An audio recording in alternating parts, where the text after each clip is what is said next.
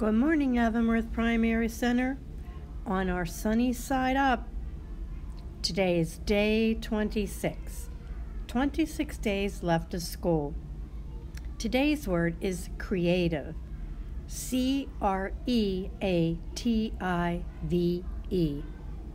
What does it mean to be creative? There's so many ways that you can be creative. You can be creative in art or in making.